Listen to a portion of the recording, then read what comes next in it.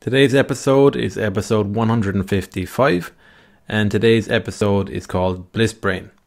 Today I'm joined by Dawson Church. Dawson is a writer.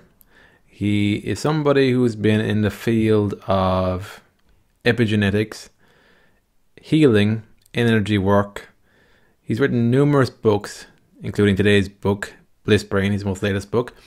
He's written a book called Mind to Matter, The Genie in Your Genes, which talks around epigenetics. So on today's episode, we explore a lot of different things. Meditation came up. I know that Dawson does EFT tapping. Eco meditation is his form of meditation, which in his own words is for people who fail at meditation. So we explore a little bit about that today. And yeah, we just talk about meditation from a neuroscience point of view, how it's beneficial. Talk a little bit about non-local mind, tapping into non-local mind. What is non-local mind? And we talked a little bit around flow, getting into that flow state where your skill level is just at, so you're finding the edge there between working on something that's just a little bit above your current skill level so that you're improving. It's deliberate practice, but it's in a state of flow where you're not taking off too much than you can chew, too much of a mountain. Finding that balance there. So yeah, I enjoyed talking to Dawson. He provided a lot of different insights. I enjoyed reading the book. It's a very detailed book. There's been a lot of research that went into it. I can tell from reading it. A lot of life experiences. And yeah, that's it. I hope you enjoyed today's episode, and thanks again for listening. Okay, so thanks for joining us today, Dawson. It's a pleasure to be here, Dennis. Thanks for having me. My pleasure. So my first question is, who are you and what are you doing in the world today? Dennis, I'm what we all are. I'm a being of infinite love, wisdom, and light in a human body. And what the human body is doing today, we're all doing different things every day in our lives. And we have our jobs as a butcher, a baker, a candlestick maker, or whatever it is we do for a living.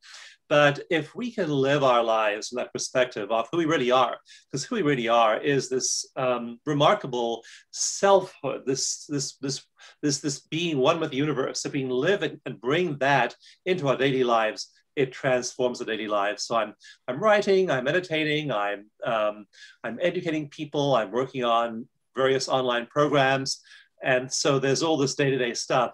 But the key thing that is to remember every day, tune into that great non-local reality field and realize that's who I really am. Yeah, you're doing a lot of stuff. Yeah, it's what I'm curious about though is when do you start getting interested in the self and getting an awareness of the non-local mind to begin with, looking back in your own life? Tragedy, disappointment, loss, depression, PTSD. I tell the story in my book, Bliss Brain, about how when I was 15 years old, I was so miserable. I was so depressed. I had no friends. People didn't want to be around me. People just avoided me. I just like this cloud of toxic depression hanging around me. And I had this day, I was 15 years old, and I happened to walk past a full-length mirror, and I stared at myself, and I had this hippie shirt on and bell-bottom jeans and a bag of books over my shoulder and long hair. And I looked at myself and I stared into my own eyes, and these words flashed in my head and said, "That's the saddest face I've ever seen." And I realized I had to fix myself. So I spent years in despair. I was suicidal then. And I went and lived in a spiritual community. I studied psychology. I tried through spirituality and psychology, meditation, mindfulness. I tried to improve. I improved a little bit. But then in the early 2000s, I came across first of all, I made a commitment when I turned 45 years old to meditate every single day. And that's when my whole life began to change radically within about a year. And then I discovered energy therapies, energy medicine, energy psychology, and they start to shift your psyche. And the exciting new research in Bliss Brain shows they're shifting your brain. Like one guy whose story I tell, his name is Graham Phillips, is a TV reporter, and he began a mindfulness course. But before he did the mindfulness course, he went into a lab with his TV camera crew, and they videotaped him taking all of these tests, and he got into an advanced MRI scanner measuring the volume of every single neurological area of his brain. And he then began to learn mindfulness over the next 8 weeks. And when they came back to the lab after 8 weeks and remeasured his brain, parts of his brain had rewired so fast that they had grown by 2 or 3 or 4% in only 2 months. But one part of his brain, a little tiny bit of tissue about the size of my little fingernail over here in the middle of his brain, that has tentacles and governs emotional regulation all over the brain. So you don't get angry or annoyed or upset or triggered as easily. And that part of his brain in 8 weeks had grown by 22.8%. So when you use these practices that I discovered when I turned 45 and began to meditate every day, and then energy therapies and mindfulness, your brain starts to change radically and quickly, and then you become a whole different person. So that really was a big turning point. And it all began with despair and trying to figure out how to fix my own really unhappy brain. Yeah, you mentioned in the book that you struggled with meditation initially. What changed for you? How did you get into the habit of meditation so easily then, later on in life? Dennis, I struggled with meditation this morning. Yeah.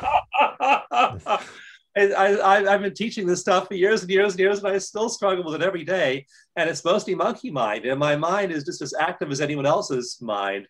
And so I've tried to find ways of doing meditation that don't require you to still the mind. And I mean, my hat is off to, like, there are Tibetan monks who we put them in an MRI, look at their brain waves, and their minds are genuinely still. I can't do that after decades of practice. I just have this just utterly unruly mind. So I began to find hacks and workarounds to try and induce a meditative state without stilling the mind. And that's what I've now bundled over the last 15 years or so into what's called eco-meditation. And you just sit in a certain way, a certain posture, breathe in a certain rhythm, you visualize certain things, relax certain muscles. And when you do these things, you're mimicking the physiology of a master meditator. And when you do that, you drop into their psychology very, very quickly. So we just finished a randomized controlled trial of 24 people. Half of them were in a control group, 12 in a control group, 12 in an active group doing eco-meditation, and the control group did mindful breathing, so very, very similar kind of routine. But in the 1 month that they practiced, the group doing mindful breathing had no change in their brains. The group doing eco-meditation in only 4 weeks, and only 22 minutes a day, not very long. So 20 minutes a day for 28 days. And the group in the eco-meditation condition doing that meditation for that 22 minutes every day, their brains changed radically in 2 areas. One of those is called the mid-prefrontal cortex. And we have our prefrontal cortex in the front of our brains, behind our temples over here. And the mid-prefrontal cortex is right over here. And it's associated with thinking about yourself, being self-centered, being narcissistic, being self-reflective, my life, my body, my clothes, my blah, blah, blah, whatever it is. So that's the my, me, I show. And that part of the brain in these people in the study just went dark. It just turned off. Also, the right thinking brain, the dorsolateral prefrontal cortex, the part of the brain that is the biggest thinker and controller in the brain, that part of the brain went off as well. So they weren't thinking, they were just drifting. And then one part turned on. And it was just beautiful to look at the brain scans of these people and the aggregate brain scan, and their empathy and compassion circuit was lit up like a Christmas tree. And so what happened, they did this for a month, and when you use it, you change it. It's like working out your biceps for a month. Those biceps began to grow. So they had functional connectivity changes in their brains, and their brain anatomy began to grow. They had more tissue then in that compassion network and a quiet network that had to do with being self-centered and suffering. So these kinds of techniques are really simple. I have a hard time with mind wandering, but you can learn to just do these simple physical cues, like relaxing certain muscles, breathing a certain way, and you get to this elevated state of connection with the universe, and you feel absolutely wonderful. That's why the book is called Bliss Brain. What's the difference between eco meditation and other meditations? How would you say is the distinct difference, I guess? Eco meditation assumes you're an utter, abject failure at meditation, just like me. It does take the pressure off. Its starting point is that you've flopped at every meditation course you've ever taken, or book you've ever read, or teacher you've ever studied with, just like I did. And you need something that is bulletproof. And so, like, just one of the instructions is breathe 6 seconds in and 6 seconds out. Now, there are a lot of fancy ways to induce what's called heart coherence when you have your heart in this coherent rhythm. But if you just breathe 6 seconds in and 6 seconds out, you get into heart coherence. Then another instruction is feel a sense of connection in your heart with a source of unconditional love. That puts you in deep heart coherence. Then you relax a certain muscle in your jaw that sends a signal to your sympathetic nervous system, your fight and flight system, to calm down, and dials up your rest and digest system. So it dials down stress, dials up the relaxation circuit. You just do these physical things. Even though your mind might still be busy or active, you are into this very, very deep meditative state. So that's the big difference. It's physiological cues. It's not psychological. It's not spiritual. You don't believe in a guru. You don't wear saffron robes. You don't shave your head. You don't have to become a vegetarian. You don't have to give up tea, coffee. I remember, funny thing, Dennis, one meditation teacher, I was at a big, I read his work. I loved his writing. So I went to see him, and there was a big hall with about 500 people, and he was giving this lecture, and the guy was so inspiring. So after reading his work and about hearing his lecture, he then just was giving us this beautiful picture of the spiritual enlightenment and state. And so I was like, yeah, I'm in. And then he began to talk about the things you have to give up. Tea, coffee, whiskey, wine, beer. And even, like, a lot of his followers are married and they're celibate in their marriages. It's like, my heart just sank. It's like, I can't do any of that stuff. So I'm not going to give up all that stuff. I'm going to just have a regular, normal life, like a regular, normal person. So the olden days, 100,000 years ago, old meditation practices, you went away to the monastery. You became a celibate. You became a renunciate. You gave up all of this stuff.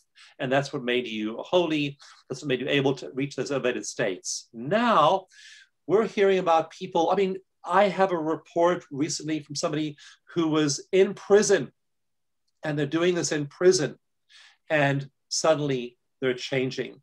This guy in prison was actually on death row for killing somebody, and he killed his wife's lover. He found his wife in bed with another man. He killed the guy.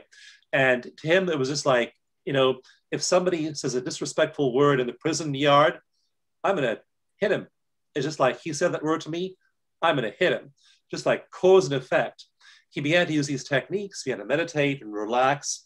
And suddenly the guy says a disrespectful word, and he realizes he has a choice. I don't have to hit him. I can breathe. I can center myself. I can let go. So it's now not just in the monastery. It's being used to treat veterans with PTSD.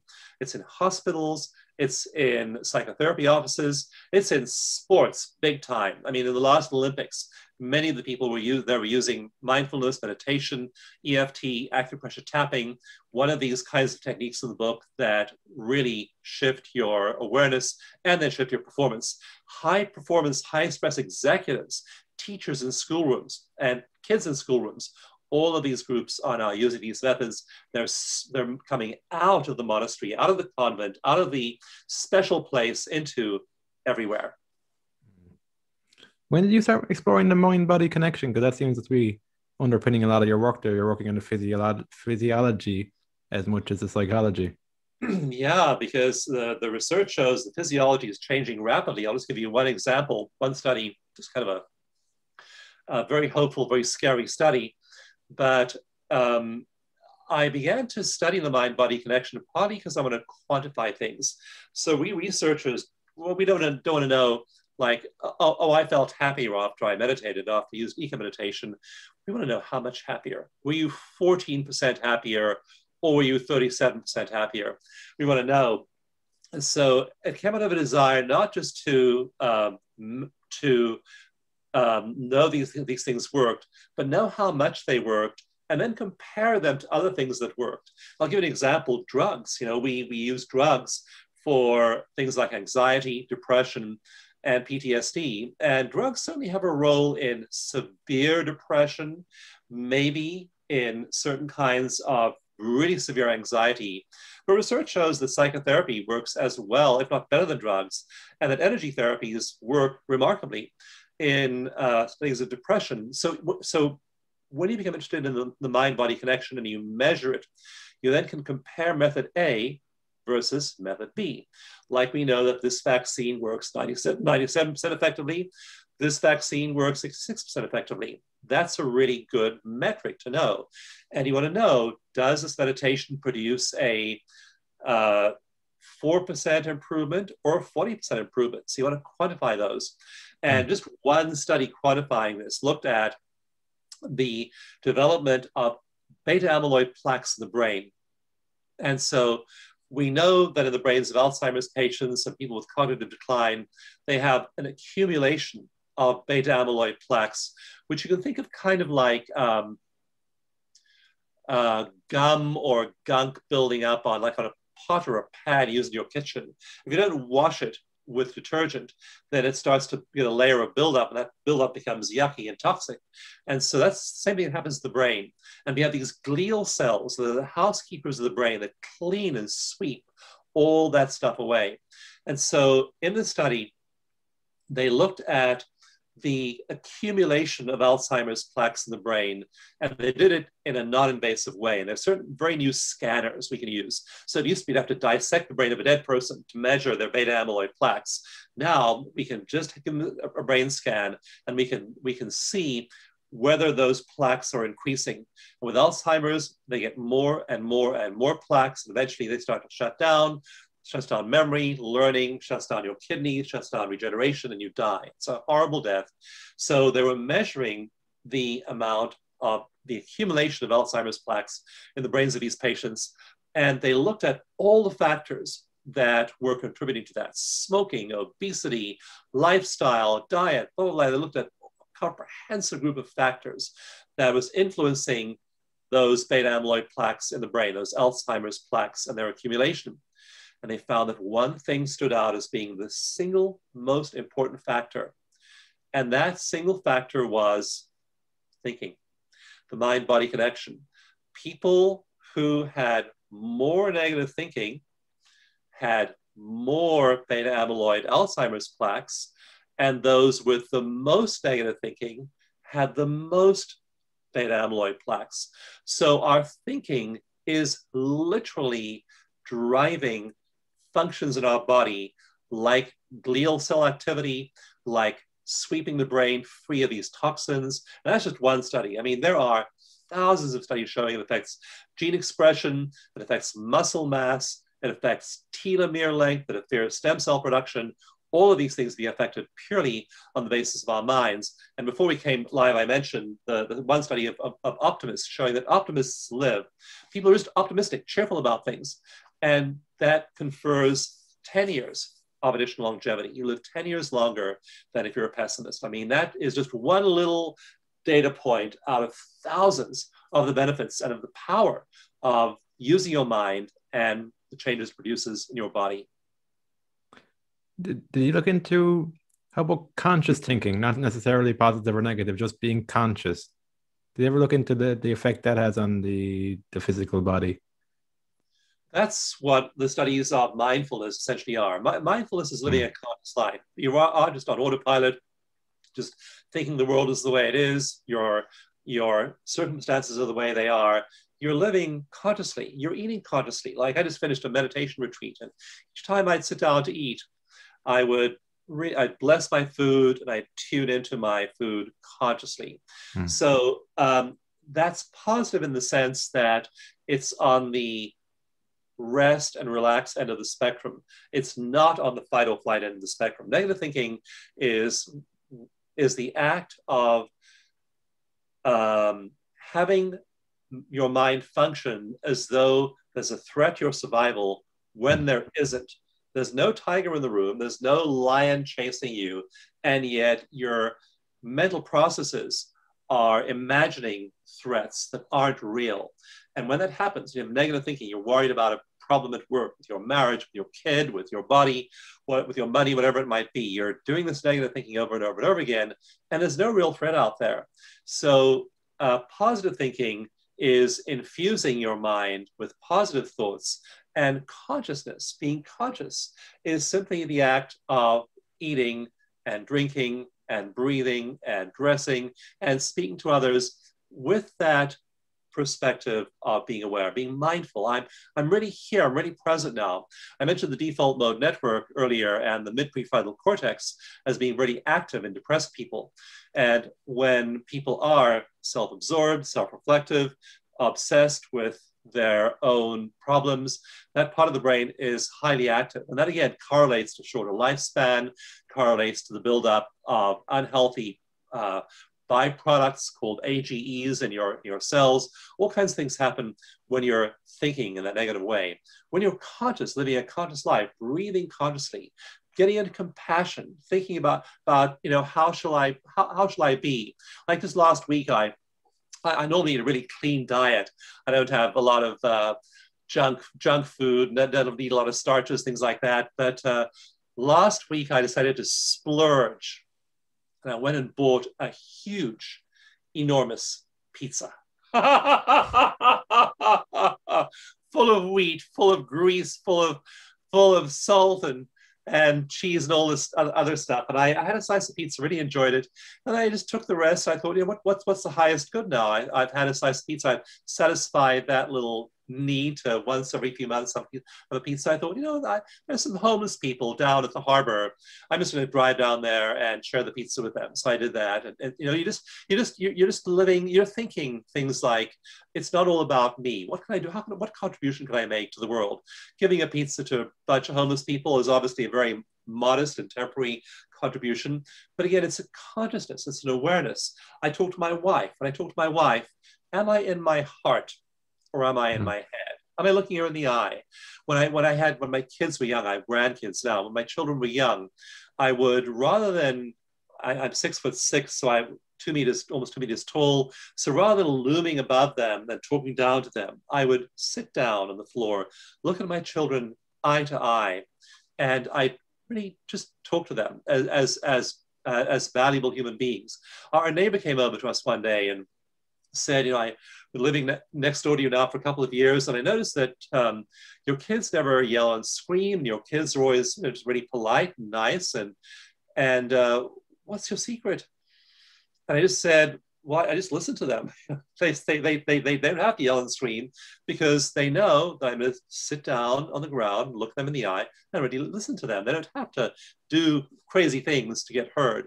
So living consciously, conscious parenting, conscious sex, conscious relationships, conscious use of money, like when you spend money. Like I used to have a collection of old cars, classic sports cars, and then they all got burned up in a fire.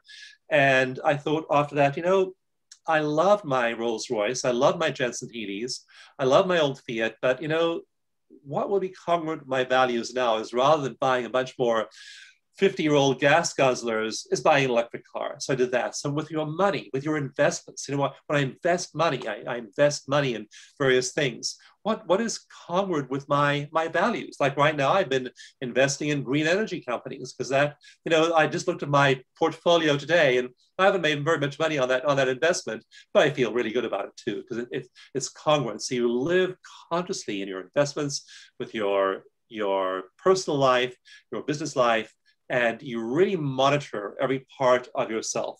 You don't have to be a wild optimist, or you certainly don't need to become untethered from reality and try and be positive when things are really tough. You can be realistic, but again, you always are living that conscious life, and it's a much better life, and it does wonders for your body. And so now you mentioned in the book also about the fire that you went through and it burned a lot. Like, what would be the key lesson you got from that? Looking back on it now, and I know there's probably a lot of lessons, but is there anything that stands out to you right now? Yeah, that was a profound set of lessons from the fire. We woke up in the middle of the night. My wife woke me up. I looked at the alarm clock. It said 12:45 a.m. I looked out the window. There was a glow on the horizon. I walked out the door, looked at the glow. It was a wildfire racing down toward our valley. And I just yelled at my wife, "We're getting out of here right now." We literally just sprinted for our car, the one car that didn't burn up, which was a 2010 Honda. We knew it would start and run, whereas the Rolls Royce definitely was a very a very long shot about whether it would start. The Fiat, the Italian car, it's always just an adventure with an old Fiat. It's like you turn the key, the car may start, the car may not. It has a mind of its own. But we knew the Honda would start, so we ran for the Honda, drove it out. The trees were all burning above our heads as we left. And in about 2 minutes, our whole house and our office and 5,000 houses were destroyed. Then it was just a huge cataclysm. 75,000 families were out of homes. All these people were in shelters. There was no room for them to go. It was really just a really crazy time. We were very dislocated for the first few days. I mean, when we got photographs back from some friends who went by the house 2 days later and just showed us the devastation there. I mean, the foundation was there, the chimney was there, but nothing else. And so over the next year, we also had a lot of other problems. Our office had been destroyed, our business tanked, so we lost all of our savings, and then we lost all of our retirement savings. So by the end of the year, we lost all of our retirement, and we were about $300,000 in debt. So it was a very difficult year. And I also had to have an operation. I'd been injured off the fire, exerting myself too much. So was it easy? Fire, losing all your savings, losing all your retirement funds, needing an operation during that year. Was it easy? No. But I wrote a book during that year called Bliss, because I would meditate in the morning and I tune into the source of all that is. And I'd realize that, that's there. And there's this image. One of the things that was left when the office burned down there's an image of this in the book, and I'm getting goosebumps as I say this to you, Dennis. And so the office burned. I mean, the fire was so hot, the cars burned, the aluminum wheels melted, the filing cabinets melted, the computers, you couldn't even tell there'd been a computer there, the desks melted, everything melted. But in this pile of ash that was left on top of the concrete slab where the office had been, there was one thing left. And that was, there was a ceramic statue of the Buddha. And surrounded by the ashes, I'm looking at it right now, the corner of my office, surrounded by the ashes is about a foot high. This Buddha was just there in the ashes. And so I wrote a blog about that. And I talk about this in chapter 1 of my book, Bliss. I read a blog post I wrote, and I said, compassion can't burn, love can't burn, hope can't burn, kindness can't burn, optimism can't burn.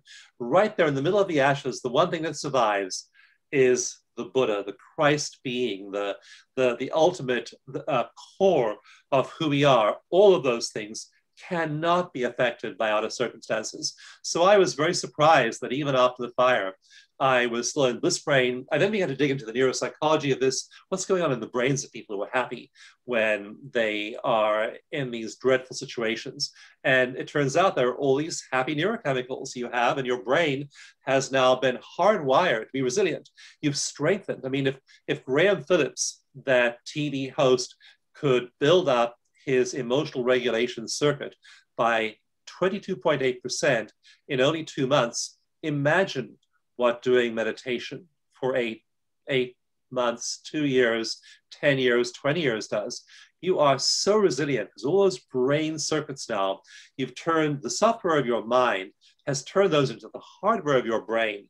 You are resilient. You are the Buddha in the ashes. You aren't affected by all these things. You feel them. I mean, you grieve the stuff you've lost. You grieve 22 people died. 8 people died within 1,000 yards of our home. Did we grieve them? Absolutely. Did we shed tears?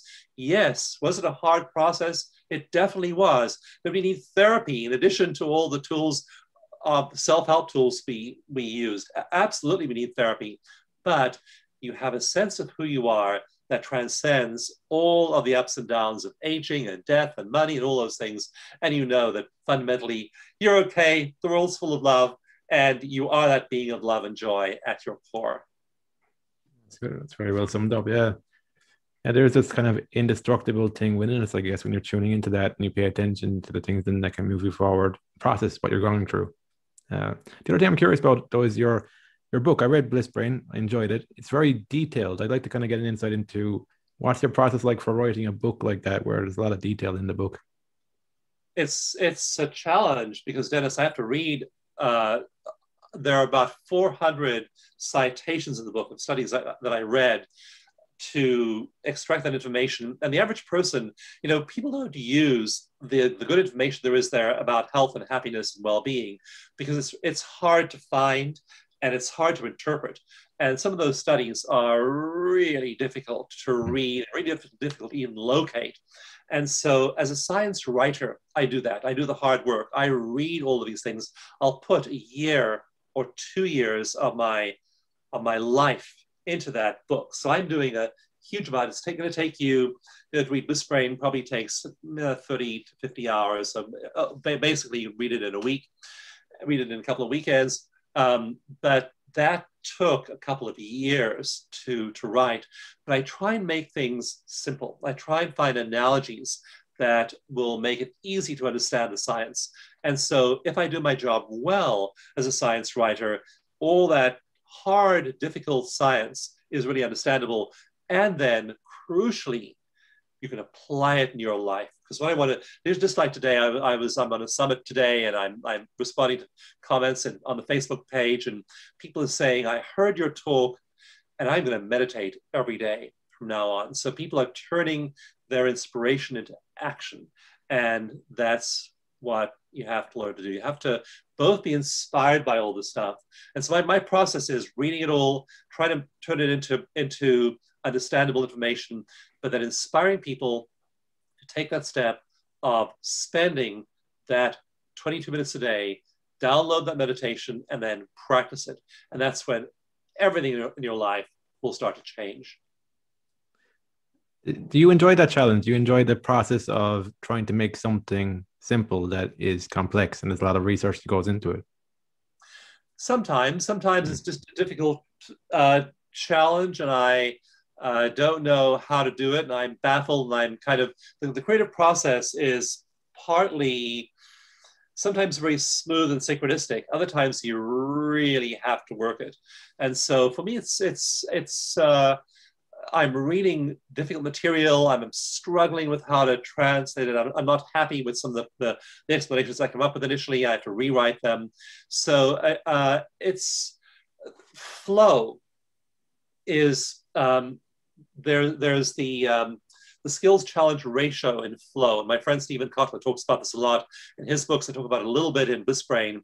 The skills challenge ratio means you have to be, if you're just doing the stuff you can do easily, if you're just making eggs, fried eggs for the 5,000th time, there's no challenge there and there's no flow there necessarily. But if it's just a little bit more difficult, like there's actually a recipe for fried eggs that's a little bit different, I want to try soon. Now I'm going to be beyond my skill level. But if you get too far beyond your skill level, if it's 50% harder than your skill level, it's just frustrating. So you want mild frustration. You want a little bit of a challenge there, 4, 5, 6% higher than your existing skill level. If I'm writing about stuff I've already done, I've already thought about, that's easy. To put me in flow, to get to optimal states, you want to be a little bit more challenged. So it's not totally easy. There's a little bit of frustration there. That produces norepinephrine, one of those 7 bliss brain chemicals, and you actually get bliss brain. So the frustration, for example, of being in monkey mind actually helps put you into bliss brain because you drop it, you feel like frustration, I'm not there yet. That squirt of norepinephrine is actually assisting you in getting into bliss brain. So it's pleasurable and it's challenging at the same time. Does your meditation help you with that tension, that creative tension to actually, I suppose, turn that frustration into forward momentum? Like I guess I find that it's the upper end of things. Are you asking a question about something you don't fully understand? You're trying to understand that. Is that the like? I guess what I'm most curious about is how do you get that sweet spot where it's not 50% too difficult, but it's also difficult enough that you're actually progressing. Because if you're doing the same thing over and over again, you're not making any progress. Yeah, how do you hit that sweet spot? And you kind of know if you feel really stuck, really frustrated, that means you've exceeded the skills challenge ratio, and you're too far to your comfort zone. If you feel mild frustration, then you know. And you can ask in meditation too. Like I'm designing a new course right now, and part of it is really new. I'm trying to do something, and there's this big personal growth company called Mind Valley. I'm doing a course for them. I'm trying to do something in meditation in for the course that's never been done before, and so it's hard, but it's also fun and challenging. And if I do it, then millions of people will have breakthrough experiences. So I really want to see if I can get that right. So what I'll do is I'll take the question into meditation. I won't know the answer. I'll say, great universal source of wisdom, non-local mind, universe, I don't know. What do I do here? So I'll go into meditation baffled. And often I'll come out of meditation with an answer. Napoleon Hill talks about this in his book, Think and Grow Rich. He says that he's just baffled at the level of his ordinary thinking. He says you have to transcend ordinary thinking, and he calls it his invisible counsel. He goes into this non-ordinary state of consciousness where he's communing, and he has all of these beings on his invisible council, Marie Curie, George Washington, Abraham, all of these beings on his invisible council. So he takes this into that level of non-local mind, asks non-local mind questions, and then comes back to local reality with these answers. And to read some of this stuff, I often read my own writing too after I've done that. When I read these answers, I read this material and I think, wow, I could never have come up with that at the level of local mind. But when you transcend local mind and inhabit non-local reality, there's all this wisdom there, all this love, all this insight there, which you then bring to solving the problems of your day and of your life. So take your questions into meditation. Now, don't make your meditation all about problem solving. You know, the universe isn't supposed to be like this otherworldly concierge that's going to deliver you everything you wanted. It's not a waiter you put in your order. And that's why my previous book isn't called Mind Over Matter, which I think is arrogant and foolish. It's mind to matter. It's how you join with non-local mind and then become a translator of non-local mind into local matter. So that's the way you want to do it. Don't treat the meditation period as a Q&A session with the universe. But you certainly can bring your issues in there, and you'll get a cadence, a layer of wisdom you don't get at the level of your local reality. That makes sense. Like a pull rather than a push. And it's like I'll often ask a question, I'll just be stuck, and then I'll just pay attention. I'll just have my awareness up. I'm going to pay attention to something different for the next while. Even you be on the podcast, before I got the message from you, I was thinking about how do I get somebody who's into neuroscience on the podcast so we can talk about this in relation to what I'm talking about. So that again wasn't something I could make happen. It was something I put out there, and things come your way sometimes. Yes, you put things out there, and it's amazing. There are lots of stories in my book, Mind to Matter, about people who just had ideas, had thoughts. You have a thought, and suddenly it manifests. So there's a lot of interesting science that links our thoughts to things around us, and in many ways, the book shows there are interesting scientific experiments showing we literally are able to affect molecules around us. We're able to affect water molecules, we're able to affect atomic level molecules, photons, electrons, simply by our thoughts. Doesn't mean we can create stuff out of thin air. We're nudging the world in a certain direction with our thinking. Actually, when did you find yourself getting interested in the energy work? compared to we started off with the mind body, and like when do you start seeing yourself being more drawn to understanding the metaphysical and the energy work? I had one experience when I was in my early 20s, and I learned energy healing when I was 15, 16 years old. So I practiced it a little bit. And then one day I was working on a construction site and we had nail guns. And there are two kinds of nail guns. One shoots a really big, long, thick nail into a stud, a big, large piece of wood. And the other is a finishing nailer, and it shoots a skinny nail into like putting up trim around a door or window. And there was an accident, and the trim nailer went through somebody's thumb. They nailed their thumb all the way through. So the nail went in the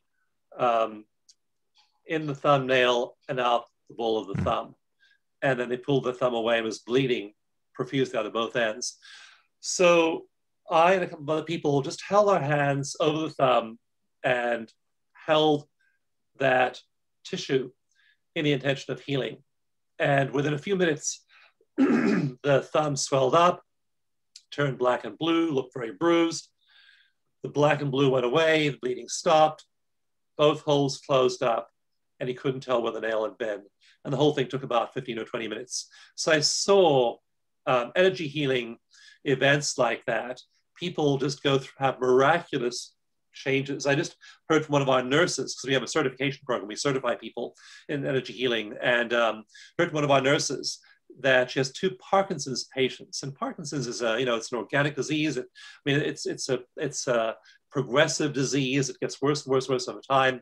And these 2 Parkinson's patients have gotten much better with energy healing. So I saw it early on as a teenager. I've seen it up till recently, and energy has a remarkable ability to heal. People heal from cancer, people heal from heart disease, people heal from obesity, overeating, binge eating. They heal from all kinds of diseases. And we now know from epigenetic studies that it literally changes your genes. Certain genes turn on, certain genes turn off based on this. And there's, again, quite a bit of research on exactly which genes turn on and off. I talk about those studies in my books. Mm. I'd be a believer in the energy work also. It's I find it powerful, but again, it's one of those things that, well, from my experience, I can't make it happen. But if I am open and receptive to something, sometimes things happen that I can't account for, can't explain. I feel you can't explain them. You just trust and know that they will happen. Yeah. Do you find we're kind of shifting forward?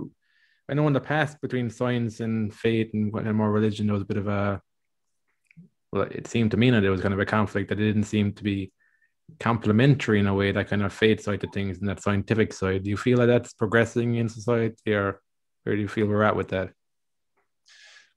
It's quite amazing to look at surveys of scientists and realize how many are mystics. And many of the great scientists like Albert Einstein talk about, in fact, Albert Einstein said that every great scientific breakthrough has been the result of a mystical experience. And so in science, you find a lot of people profoundly mystical. We think of scientists as being rational materialists, and very often they're having extraordinary peak experiences, mystical experiences as well. And so even physical scientists, chemists, physicists, mathematicians have those kinds of experiences. And then, of course, we have different religions. They all look different. Hinduism looks different from Buddhism, looks different from Christianity, looks different from Islam. And yet the pinnacle of every religion is somebody or some group that had that same thing, a mystical experience. They then came down like Moses from Mount Sinai, or Muhammad from his night journey, or they came down, something happened and they codified those, and those became fossilized in the culture as the religion that then took shape. But its source was mystical experience. So both scientific breakthroughs and spiritual breakthroughs, personal breakthroughs, psychological breakthroughs are the result of this oneness with the divine. We suddenly, we close our eyes and we have a sense of union with the universe, and suddenly we get insight. We're walking through nature, and we suddenly feel a sense of profound connection with the all that is. When you work with the human body, human healing, surgeons and people who treat others, you see miracles of healing, the way the body heals. I know I work a lot with people with PTSD, especially war veterans, and they're having flashbacks, they're having nightmares, they're having intrusive thoughts, and then they have a breakthrough, and they just heal before your eyes. One young lady I worked with, and she'd been sexually abused as a child, and had all the classic PTSD symptoms.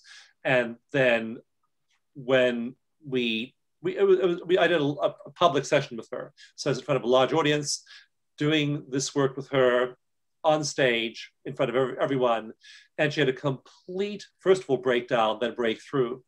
And then she stood up and said, I am strong, I am powerful, I am happy, and nothing that man could do to me ever took away my joy.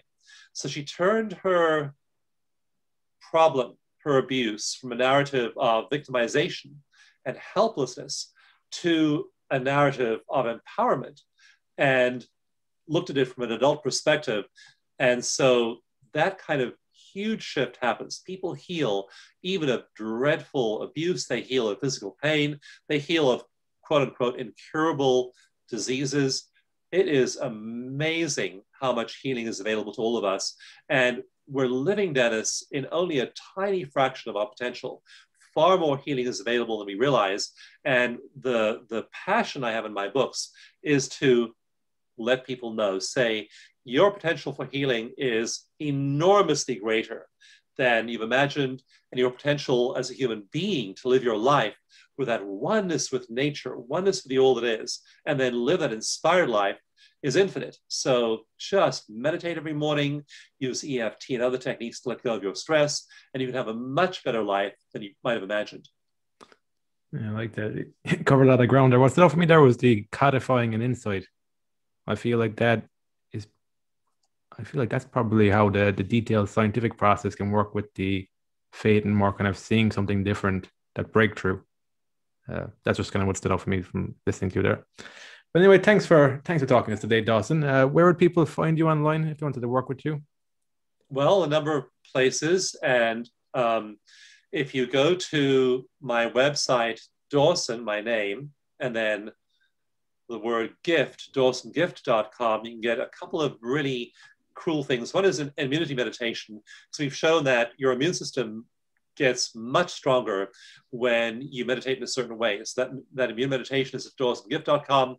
And to get a copy of Bliss Brain, go to blissbrain.com, because the publisher has given us a huge number of books at cost, especially giving the book away free at blissbrain.com. You pay shipping and handling, but you can get the book at blissbrain.com. So blissbrain.com for the Bliss Brain book.